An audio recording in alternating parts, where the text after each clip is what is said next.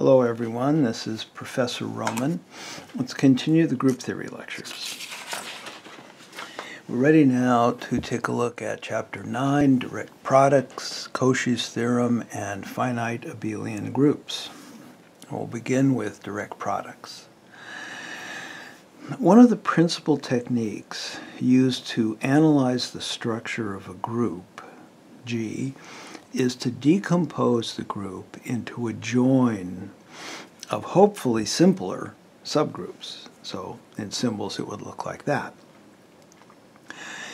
Such a representation implies that every element A in the group can be written as a product, x1 through xn, where each factor xi belongs to either h or k, or possibly both if their intersection is non-trivial. But unfortunately, the value of a general join decomposition or representation, such as this one, is very limited. So we should construct a wish list for doing this decomposition.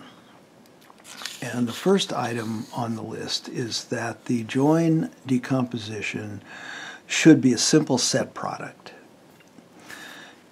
So G should be the set product of H and K, so that every element, little a in G, is just a product of little h times little k. The second item on our wish list is that the products in HK should be unique. So if we have H and H prime in the subgroup capital H and K prime in capital K, if these two products are equal, then the H factors must be equal and the K factors must be equal.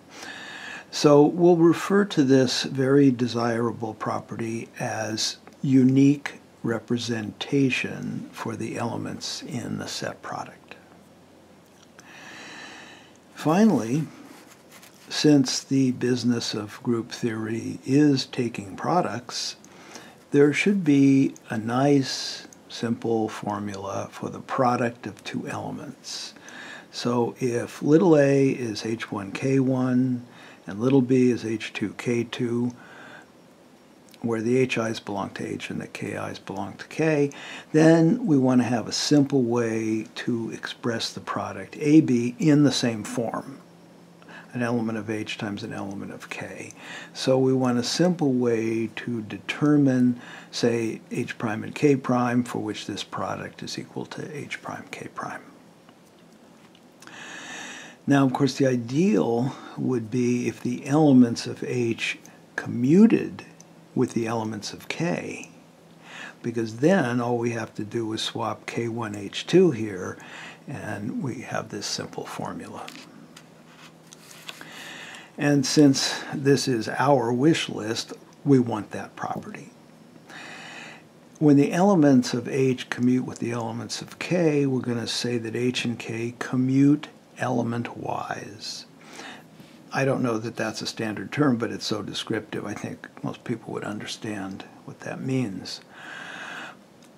But it's important to note that this does not require the elements of H to commute with themselves, nor the elements of K to commute with themselves. So neither H nor K need be abelian. It's just that an element of H must commute with an element of K. Okay. Notice also that element-wise commutativity is much stronger than permutability of the subgroups H and K. So that's our wish list. And what can we do about it? Well, the first thing is to notice that element-wise commutativity implies that the join will be a set product. Okay. So wish number 3 actually implies wish number 1, and all we have left then on our wish list is just 2 and 3. That's still a lot, but at least it's a little less than it was before. So our wish list consists of unique representation and element-wise commutativity.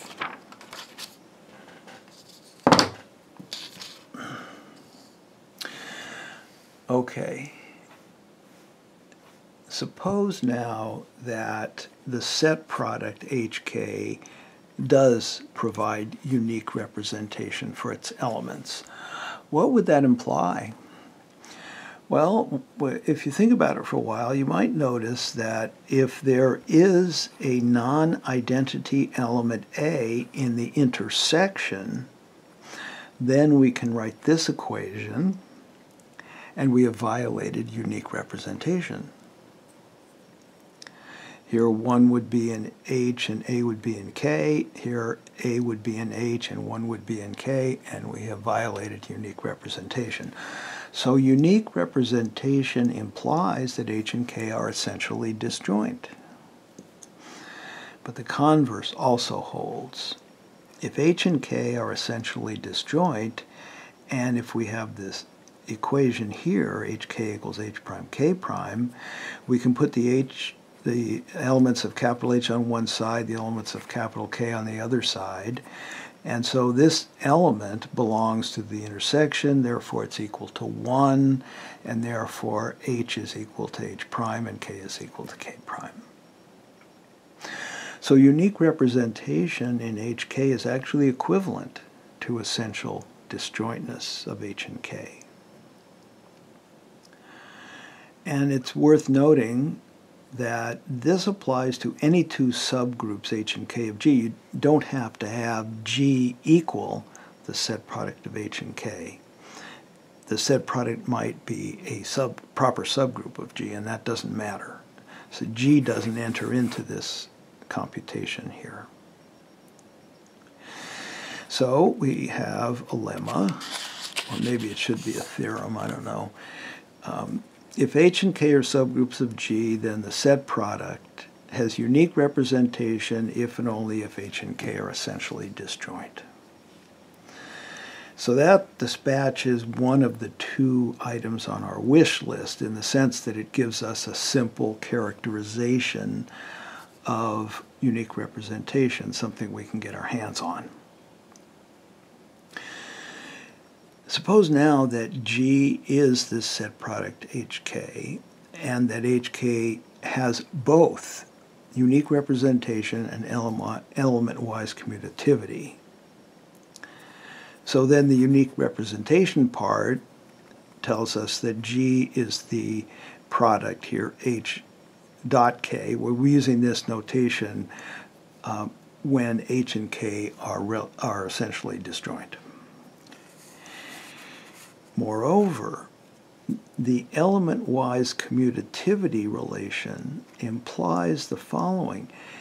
HK H inverse is just equal to K, because H and K commute. That's in capital K. And similarly, there's a symmetry here between little h and little k. KHK inverse is equal to H, which is in the subgroup capital H. These look suspiciously like normality conditions. And in fact, we can write them this way. If we conjugate K by H, so what this is a set of all conjugates that look like this. That's a subset of K, and similarly, we swap the roles of H and K. So this says that H normalizes K. But K normalizes itself, and so G, which is this set product, will normalize K. In other words, K is normal in G. And a similar argument shows that H is normal in G. So when we have our wish list, unique representation, element-wise commutativity, we then know that G is the essentially disjoint set product of H and K are normal in G. Again, the converse holds. So let's suppose that we have this situation here. Then, because H and K are essentially disjoint, we do have unique representation. That was our earlier lemma. As to element-wise commutativity, because H and K are normal, if we write K inverse H, K, H inverse, we can associate this in two different ways. K inverse HK belongs to capital H, multiplied by H inverse, we're still in capital H. Associate in a different way will be in capital K, so we're in the intersection, which is trivial. And then we push the K inverse H inverse the other side, we get the commutativity relation. H and K commute. So we have element-wise commutativity. So in summary then, our wish list will come true if and only if this holds. So we better give this a name, because it's extremely important. Let G be a group and let H and K be subgroups of G for which this holds. Then we say that G is the internal direct product of H and K. And each factor is a direct factor of the group G. Also, if G is additive, we'll often or generally say this is the internal direct sum. We faced this sum product crisis when we first defined external direct sum products. So I won't rehash all of that, but in essence, we can always say direct product, even when we're dealing with addition, because product is sort of a generic term for the group binary operation. But if we are dealing with an additive group and we remember to do so, we can say internal direct sum. And then each factor would be called a direct summand.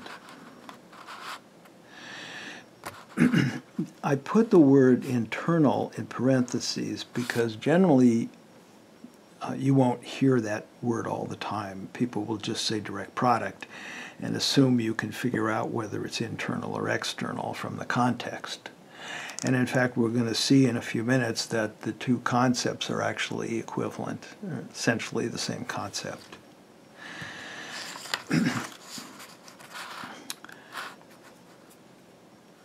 There is no notation that I'm aware of for the internal direct product or sum. So I chose this bow tie, partly because I searched through my word processor's symbol list and that was the only one that jumped out at me. I don't use LaTeX or LaTeX, however you say it, so I am limited in the symbols I can use. I like this symbol anyway for reasons I'll mention in just a moment. So here is the upshot of our discussion so far. G is a group, H and K are subgroups, G is the set product of H and K. Then G has unique, this decomposition here, it's not right to say G has unique representation, it's HK that has unique representation, and the subgroups commute element-wise if and only if G is the internal direct product of H and K. This is exactly or precisely when we get our wish list. Okay.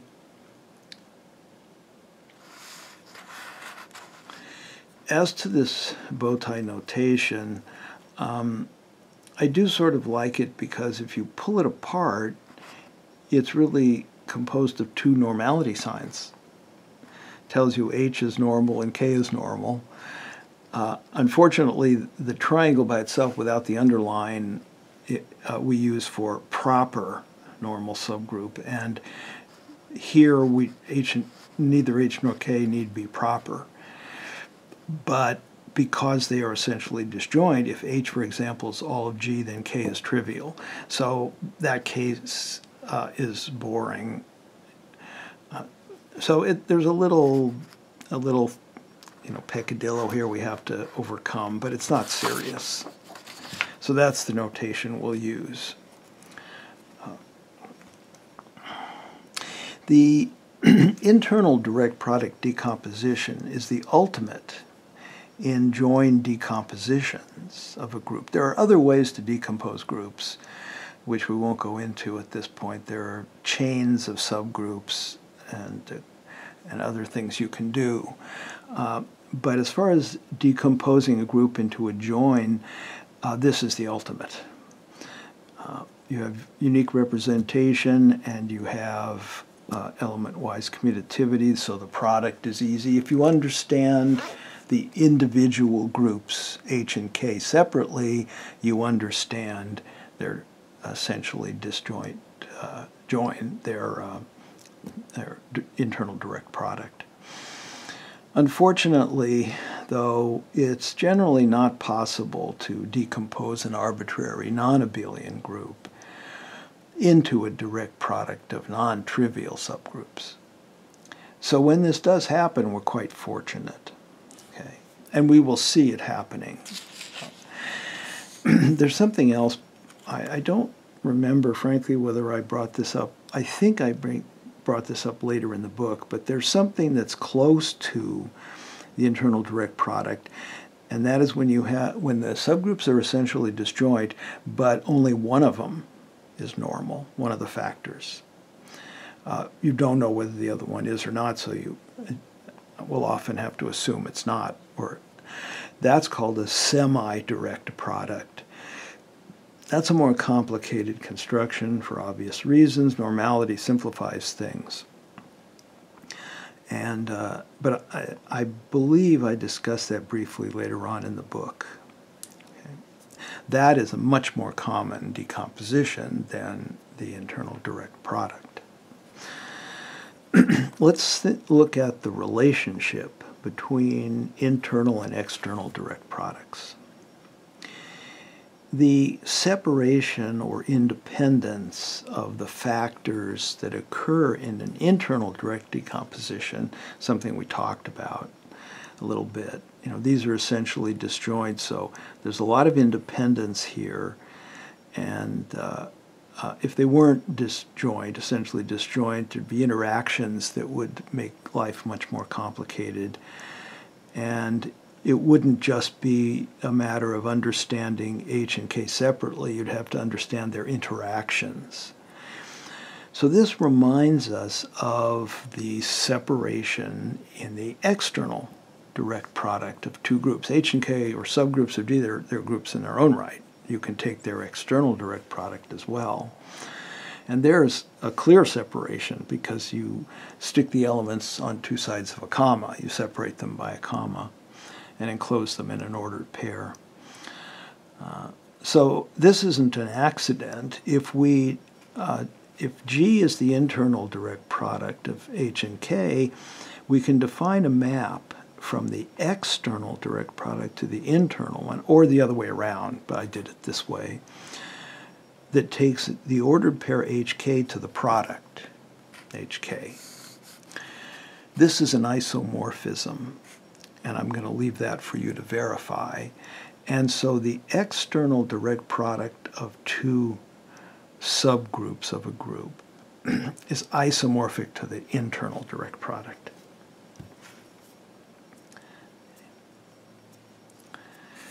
There's one other thing I should mention.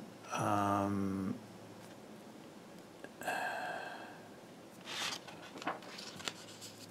it's coming up. Okay. Oh, I missed it. It's right here. Let me back up for just a second. If H and K are subgroups of a group G, then the set product always exists. But sometimes we will say something like the internal direct product, H bow tie K, exists. That has more meaning.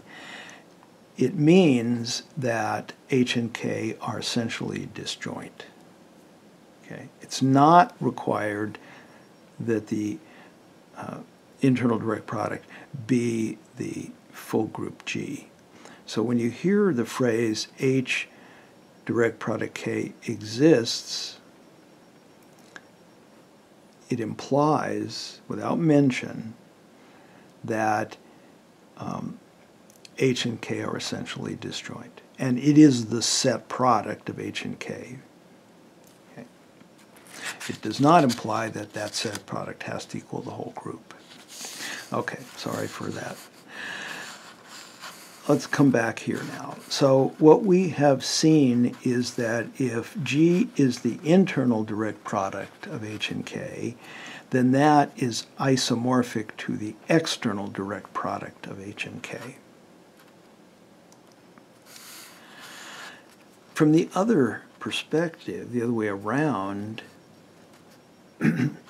if we have an external direct product of two groups, now they don't have to be subgroups of anything at the moment, and then this is an internal direct product as well, not even isomorphic. It is an internal direct product of these two normal subgroups of this. H direct product trivial group. This is external, and so is this. So in symbols, the external direct product of H and K is the internal direct product of this group and this group. These are subgroups of this one. And this is an equality stronger than an isomorphism. So in this sense that we can go back and forth between the two concepts in a unique way, they are essentially the same concept. Internal direct products are far more useful in studying the structure of a group. We've just been discussing that. If we can find an internal direct product decomposition of the group, we've done quite well. External direct products are more for creating new groups out of old ones and things like that. But it's just a point of view. It's essentially the same concept. There are some other important isomorphisms involving internal and external direct products that we're going to have some important use for. As a matter of fact, the next result, which is somewhat technical, we're going to use it to prove another result, and that is a result on cancellation in direct products. And this is a very interesting result, which I'll elaborate on later. And that, in turn, will be very useful in proving one of the cornerstone theorems of group theory, namely the classification problem for finite abelian groups. So here is the first result. These results are, I don't know how one should say it, ugly, maybe. There's a lot of symbols going on here. It can sometimes take a while to get used to all the symbols. As we go through the proof, you'll see that too. They're not terribly deep mathematically, but they're hard to read, you might say. So suppose G is the internal direct product of two subgroups, H1 and H2. First, if N1 is a normal subgroup of H1 and N2 is a normal subgroup of H2, then we have an isomorphism here. This is H1, H2, I'm just going to read it that way, mod N1, N2, and these are internal direct products, isomorphic to the external direct product of H1 mod N1, H2 mod N2. So basically we can split along the internal direct sum symbol, but we have to convert to an external direct sum, and that's an isomorphism, not an equality. As a special case, you can insert a trivial subgroup here and apply this. So H1 direct product H2 mod H1 is isomorphic to H2. That's cancellation of H1. But again, don't take that too literally. Swapping denominators. If N1 and N2 are normal in both H1 and H2, and we need that, the normality conditions here, you may say, well, I hate to have to memorize all that. Well, they're exactly what's required to make the quotient sets into quotient groups. So that's what we need and no more. So what we can do here is, this is an external direct product of these two quotient groups. We can swap the denominators, and what we get is isomorphic to the first. So if we can swap denominators in these two direct factors as long as both denominators are normal in both numerators. Otherwise, it wouldn't even make sense.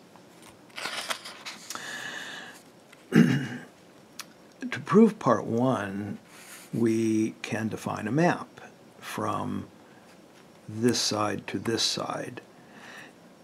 An element on this side, if it's a little bit hard to read here, you can drop these bow ties and just stick H1 next to H2. It's a set product. But you have to then remember they're essentially disjoint and commute element-wise. But it might help you see that this is a typical element in this quotient. It's an H1, H2 is the coset representative for the subgroup N1, N2. Okay, and because these are normal, this product is a subgroup. And we split this, H1, N1, comma, H2, N2, that will belong over here. And this is an isomorphism. Here is the proof, but I'm not going to go through it because I would urge you to do so as practice. See if you can show that this is in fact an isomorphism. Okay, and you'll need to use, obviously, the normality of various subgroups and so on. And I also left part two. I didn't even include the proof of part two. I'm leaving that for you as well. Okay. I think it's time, now we're, well, maybe close to halfway through the course, that you begin to do a little more and I begin to do a little less in the lectures. The materials, some of the material still in the book, like the proof of this first part. Proof of the second part I left out of the book because I wanted you to do it. But if you're serious about really understanding group theory, you've got to start participating more than you might have done before, or at least than I asked you to do before. Okay. So I'm not doing it to be nasty, even though I always have some students who think I am. I'm doing it because I want you to participate more.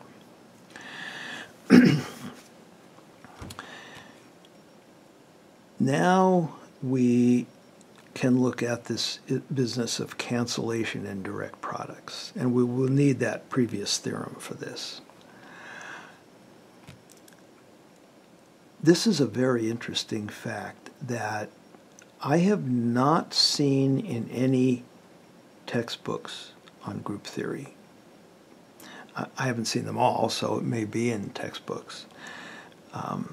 But I read about it in, I would guess, the original article, journal article, where it appeared some time ago. It's But turns out that it's of great advantage in the proof of the classification problem for finite abelian groups. You can prove that theorem without the cancellation that we're going to talk about. But I think this does simplify that proof a little bit. That's going to be a nasty proof. There's no way around that, but I think this will help to some extent anyway. And the cancellation theorem, I think, is interesting in its own right. The proof that I saw in this article was rather difficult to follow. This is what I hope is a little bit more intuitive version of that proof. This is not my own proof. It's not an original proof. It's still it belongs to the person who first did the proof. But I tried to make it a little friendlier. I don't know whether I succeeded or not, but you'll be the judge of that. So here we go. Of course, cancellation is a property in groups. If you have elements A, B, and C, if AC equals BC, you can cancel and A equals B. The analog of cancellation for groups is the following. A group G is said to be cancelable indirect products, or just cancelable, if for any groups A, B, and H, A external direct product G isomorphic to B external direct product H, and G and H isomorphic implies you can cancel G, and you have to cancel H at the same time. So you get A isomorphic to B. So you're canceling the second factors. You might think the terminology is not quite right here. Maybe you should be saying G and H are cancelable. But the problem is that G, you think of it this way, G is a specific group you are studying. H can be any group isomorphic to G. So I don't know, you could say maybe G and any group isomorphic to G are cancelable, but that's a little wordy. So this is the way it was presented to me, so I keep the terminology.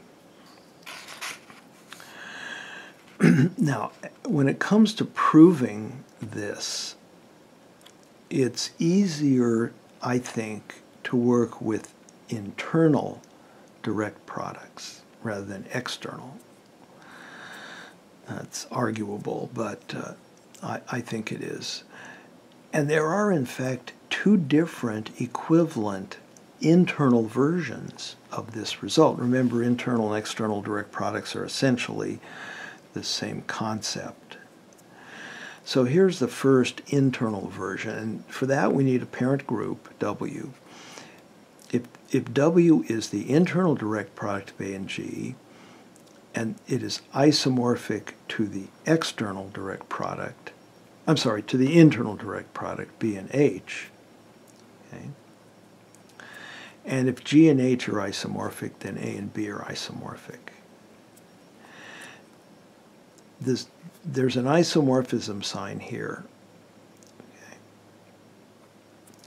And I probably should have said B and H are also subgroups of W. Otherwise, that's not very clear. Okay. Here's a version that just involves equality. It's the same as this version, but there's an equal sign here instead of an isomorphism sign. Oh, I guess I did say it down here, so I don't need that. Okay? So the only difference is this equality instead of an isomorphism. Now, all three of these are actually equivalent. Okay? And so let's spend a little time going through that. It ultimately, at least in part, depends on the fact that there's an isomorphism between internal and external direct products. And when I first wrote this proof, I just referred to 910, 911, and 912, and even I got a little confused which one was which. And so I think it's may be helpful to give these three statements a name. So I'm just going to refer to this, rather than just calling it 910, I'll call it the external version. And you know what that means, the external version of this statement, of cancellation. And I'll call this the internal, because of the internal direct sums, isomorphism version. And I'll call this the internal equality version. And hopefully that will make the reading of this a little bit simpler. So, first let's show that the external version and the internal isomorphism version are equivalent. If the external version holds, then we want to show that the internal isomorphism version holds. So we're allowed to assume the antecedent to show the consequent. So we get to assume this. Therefore, and since we're going to, and then we can use this, the external version. So notice that the external version, the external direct product, A product G, is isomorphic to the internal version. And that now is isomorphic to BH because we're assuming the antecedent. And that internal version is isomorphic to internal direct sum isomorphic to external. So I said direct sum, I should have said direct product. You know, I was raised with the term direct sum, so sometimes I lapse into that when I shouldn't. So the external version then implies that A is isomorphic to B. If you look at the first and the last here, that's exactly what's written here. These are the same in all three cases, so we don't have to really fuss with that. So from the external version, we get A isomorphic to B. These are the consequents are all the same too. Okay. What about the converse? If we have the internal isomorphism version and we want to show this holds, we get again to assume that the antecedent holds to show that A is isomorphic to B. So in this case, here is the external direct product, and it is equal to this internal direct product of these two. We did this before, but we are assuming the antecedent in the external version, so we get to assume this are isomorphic, and this is equal to this. So, and we also have this, of course, is isomorphic to this. Again, this is one of the parts of the antecedents in all three cases, and that's equal isomorphic to this. So if I drop this stuff in the middle, it'll be more readable, somewhat more readable.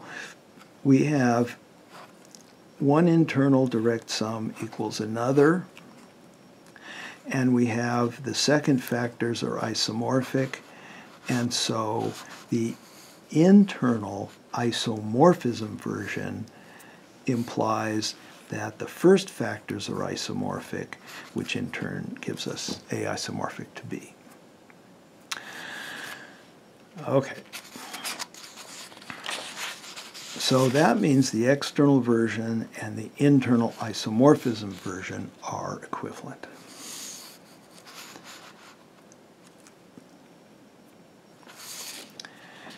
As far as the two internal versions being equivalent, one direction is obvious. If the isomorphism version holds, the equality version will hold, because if these two are equal, then they're also isomorphic. So we get this conclusion, A isomorphic to B. It's the other direction. If we only know the equality version, can we deduce the isomorphism version?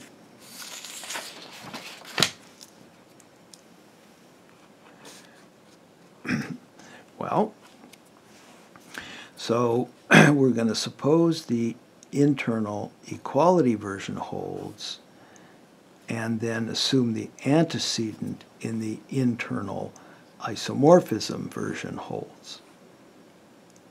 So there is an isomorphism then, sigma, from here to here. Therefore, this internal direct product is the image under sigma of this one, and because this is an internal direct product and not just a set product, it's equal to this, and I'll let you fill in the details. And also, G is isomorphic to sigma G, but G is isomorphic to H, so sigma G is isomorphic to H. So again, dropping these middle items, we can apply the internal equality version, because we have equal signs here, and deduce from that sigma A is isomorphic to B, right here. But A and sigma A are isomorphic by sigma, by the restriction of sigma to A. And so A and B are isomorphic. So all three of these versions are equivalent. You may have to go over this a few times if you're really interested in learning it well. None of this stuff was in the original paper I read. The author did everything with external products, but he still used some things that could be confusing to beginners who are not quite used to going back and forth between internal and external versions. So I wanted to make the internal versions explicit. And also, the author of the original paper glossed over the issue of whether this was an isomorphism or an equality. And so I wanted to show explicitly that it didn't matter. So we are now ready for the actual theorem on cancellation. Assuming that all groups mentioned below are finite, then the following equivalent statements hold. I guess maybe I should mention, finite groups are cancelable. Infinite groups are not. Even infinite cyclic groups are not cancelable. And there's an exercise in the book that will guide you through an example and help you prove that that's the case. So this is really a property of finite groups. So these are the three versions: the external version, the internal isomorphism version, and the internal equality version. We've seen their equivalent. So to prove that these hold when G is finite, and when all the groups are finite, we just need to prove number 3. It's the equality version. So we have a little more ammunition. Rather than having to deal with an isomorphism, we can deal with an equality. In fact, that's probably, as I think about it, the reason that we would prefer to switch from external to internal, so that we have equality here. It will make life easier. So let's assume then that the antecedent here holds. Okay. And so that's the antecedent. Then we have to show that A is isomorphic to B. And we're going to do that by induction on the size of the group G. and therefore also H, because they're isomorphic, they have the same size. What we would like then, since we want to assume that this, it certainly holds when the order of G is 1, because it's trivial, that's trivial, they just go away. So we'll assume the result holds for any group of order less than n, and assume that the order of G is n. So what we'd like to do in order to apply the inductive hypothesis is to get a setup like this, where x and y have order less than the order of G. As a matter of fact, even if we had a couple of factors here, A direct product x1, direct product x2, isomorphic to B, direct product y1, direct product y2, just two extra factors. If the x's and y's have order less than n, we can cancel one at a time. So we can cancel any number of factors we need to, as long as their size is less than the size of G. So this is what we'd like to find. Okay. Well, in order to get from this, in order to get factors that have order smaller than n, with the order of G, we could try taking quotient groups. So I'd like to take a quotient of both of these. It's a quotient of W, a quotient of both of these expressions for W. So we need a subgroup, a normal subgroup, which I called S. And somehow it's got to relate to both of these expressions. Okay, so this is where it gets into the realm of difficulty. This is the point at which inspiration maybe is necessary, or just trial and error, or luck. This is where we're beginning to get into the realm of it's not obvious what to do. Okay. So this is what works, and maybe other groups subgroups here, S, will work too, but you take the intersection of G and B and take its internal direct product with the intersection of A and H. And you have to check that this actually exists. Well, in other words, that this set product is essentially disjoint. G intersect B is essentially disjoint from A intersect H. Okay. And I'll let you ponder that. And also that this is normal in W. Okay. So here, we take this expression here, and we just factor by S all the way across. We get something that looks like this. Now, we can split, but I also can reorder. So I've got a lot of ways I can split this. And I'm going to split. It doesn't look that great to split and have A mod G intersect B.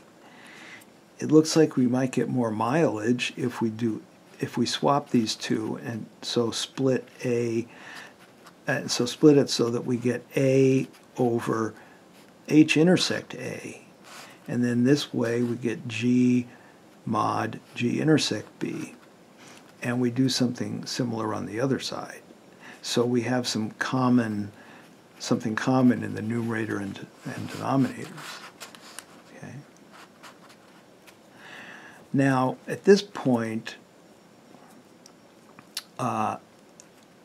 we're drifting away, let's say, from something that looks like this. Oh, sorry.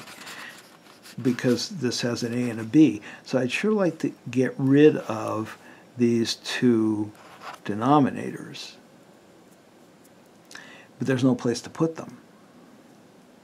However, and this is another somewhat clever idea, we're going to use this isomorphism. G and H are isomorphic.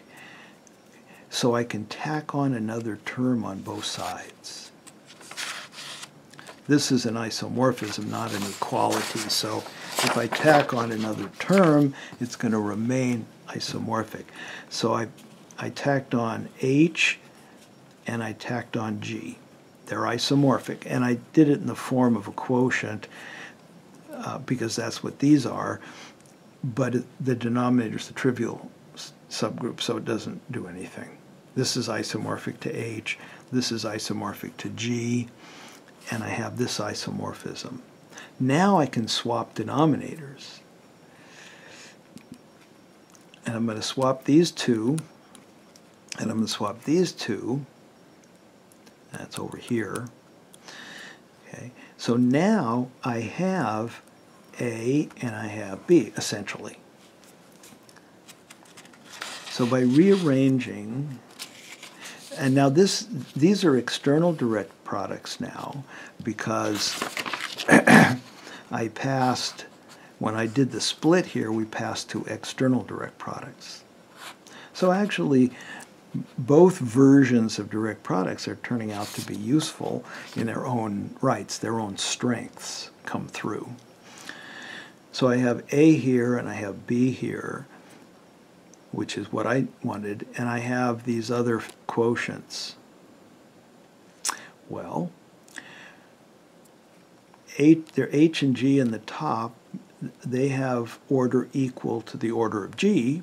G and H are isomorphic.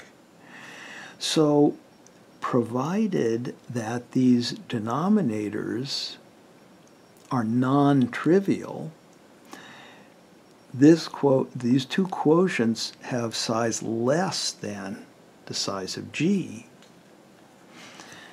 And I can apply the inductive hypothesis to cancel those two, and then I can apply it a second time to cancel those two. And I have my isomorphism A to B. So we're almost done, but we have to deal with the case where one or both of these subgroups are trivial. Then we can't cancel because the size of the group, of the quotient group, is equal to n, and the inductive hypothesis does not apply. Well, suppose, for example, that G intersect B is trivial. And so this set product is actually an internal direct product. So that's when I said, remember the remark I made that about the existence of an internal direct product just means that the two factors are essentially disjoint. I'm not claiming this internal direct product is equal to anything in particular. These are subgroups of W. Okay. Well, if we look again at the antecedent, because all the groups are finite, the size of W is the size of B times the size of H, and H and G are isomorphic, therefore they have the same size, so I can replace that by the size of G, and that is the size of the internal direct product B and G, because we know that exists. Okay. So since this is a subgroup of this one, but they have the same finite size, they're actually equal.